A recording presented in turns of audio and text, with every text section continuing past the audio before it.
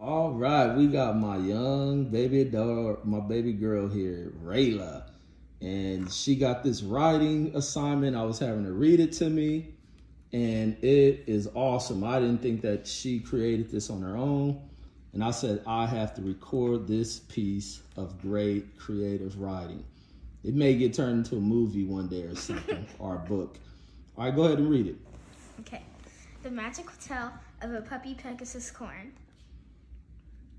Once, a long time ago, when your great-grandparents were little kids, there was an extinct animal that would go by the name of a puppy Pegasus corn.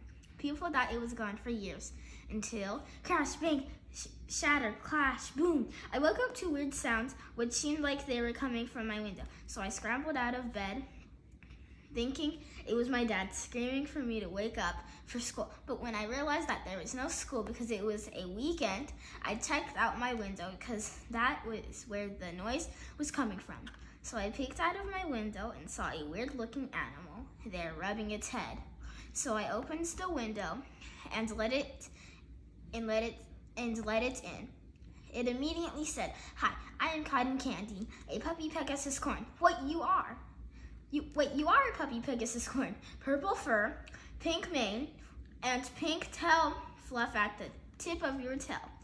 Unicorn horn, dog ears, Pegasus wings, hoofs, and pink eyes. You are a puppy Pegasus corn, I replied. Hi, I am Raelah Owens. I am human. She slowly backed away. Don't worry, I won't hurt. Anyways, I don't eat meat. I am vegetarian. Then my dog named Coco came running, busting down my door with his favorite Taco Chew toy. He was happy with it because he had just reunited with it after forgetting it outside in our backyard when he went to go out to go to the bathroom, because when you gotta go, you gotta go. So he went with his taco toy, but he recently found it when he went out to use the bathroom again. So he was playing with it, and guess who was following behind him? My brother. Da-na-na, he was smiling. I knew what he was about to say. So then, I knew what he was about to say as he was walking and not even noticing the puppy Pegasus corn that was sitting right next to me on my bed. He blurted out, and I mockingly copied him.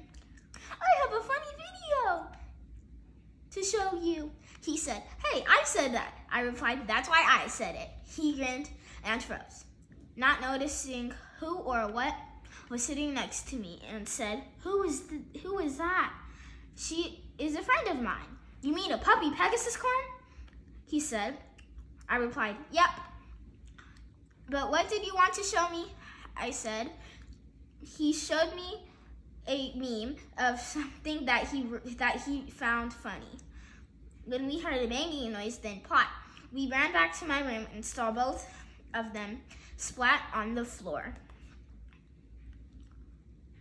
We both said, "Are you guys okay?" Before we could say anything, my mom shouted, "Breakfast is ready." We ran downstairs to 2 plates of fruit and 1 bowl that had blueprints and a good amount of kibble. Next to the kibble bowl was the same print but had water. Me and Reggie gobbled up our fruit, and Coco stuffed his mouth with kibble but did not chew the dog food. Me and my brother were confused as we marched upstairs and then returned with cotton candy, and Coco spat the food that he did not chew on the carpet in my room. I pouted, "Hey, you're cleaning that up." He gave the food to Cotton Candy. She slowly chowed down on it with a weird look on her face. We were going to my dad's house because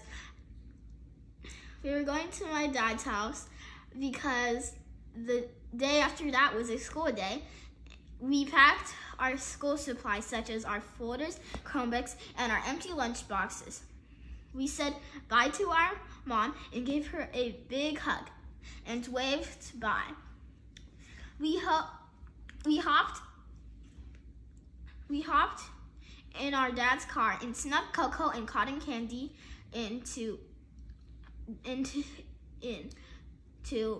dad's car. Coco is our mom's and our dog. Dad's but not dad's dog. So we don't really take him to our dad's house.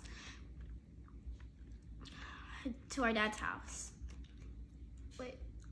So we don't take him to our dad's house. And our dad does not know who Cotton Candy is. So as we walked Coco and Cotton Candy, Coco and Cotton Candy were crouching behind us as we managed to sneak them both in. I brought her to school the next day. She helped me with my multiplication and division. Then for recess, we played. Then a note magically twinkled into dust, but formed into a riddle that said, "Places you have been, not you, but your friend. The cold is warm, but warmer is in the summer. The place with water, it starts with the H." What? We all said with confused looks on our face. Then I said, "Wait, I know. I know. It's the Hollywood Beach in Florida. Hollywood starts with the H. In Florida, the winters are humid, and me and Reggie went there before." Coco replied, "How will we go there, though?" My mom had picked us up from the bus stop instead. "We are going to Florida." "Problem solved," Reggie said. We packed toys, and I got my American Girl doll case and snuck her through security by taking her out, telling her to crawl under and meet me on the other side. Then I tucked her back in the case.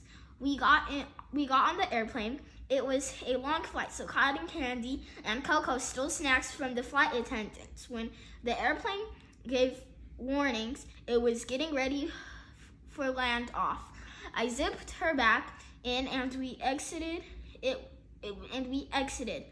was morning when we arrived, so we went to our cousin's house, and the next day we went to Florida Hollywood Beach.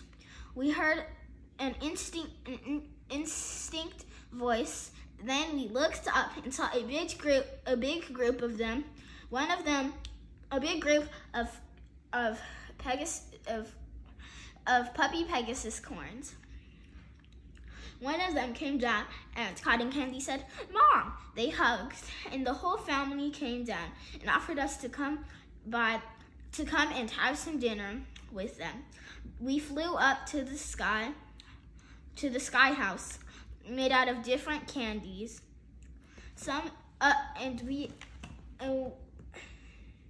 And we had some of the yummy strawberry cupcake pancakes. Boy, they were good. Then at sunset, they flew us down, and we all splashed in the water and ended the day with some water fun. Dang! And you created this on your own? All by myself. Dang. And you said land off. You gotta change that because it's supposed to be lending. Oh, okay. And then you put instinct. I think you meant distinctive. Dang! You wrote that? Wow, that's incredible. Give me 5. Dang. She did this on her own, man. Dang, keep doing your do, Ray. You'll make you some money writing stuff like that. All right, that's all I got. I got to share that. I got to highlight that. And y'all parents out there, highlight your goddamn kids' talents. That's all I got. Peace.